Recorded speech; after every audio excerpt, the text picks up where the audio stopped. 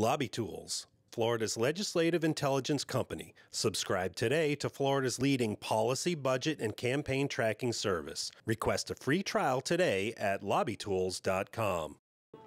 Florida's Attorney General Ashley Moody says her office is investigating complaints of nursing homes pocketing stimulus checks meant for residents in their care. These are the folks that cannot protect themselves. She wants you to know it's illegal. That was not what was intended by the CARES Act, and it's unacceptable, won't be tolerated, and we're making sure we get that word out. Kristen Knapp with the Florida Healthcare Association, which represents over 80% of the state's nursing homes, says initially there was some confusion about how nursing homes should handle the stimulus checks. We do care for Medicaid residents. Facilities wanted to ensure the money wouldn't disqualify their residents from receiving Medicaid, but that issue has since been cleared up. These federal dollars are treated almost like a tax refund, so they don't count against their Medicaid eligibility. It's important to check with your loved one's care facility before filing a complaint.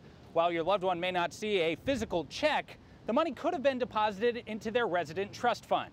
You know, it's similar to like the personal needs allowance, where that money is theirs to use for whether it's buying a gift for a loved one or however they see fit. And the Attorney General says reach out to her office if you do have reason to suspect foul play. Call our office 1-866-9-NO-SCAM. Nursing homes will be holding a meeting Thursday to provide their members with additional guidance on how to handle the checks. Reporting from the state capitol, I'm Jake Stofan.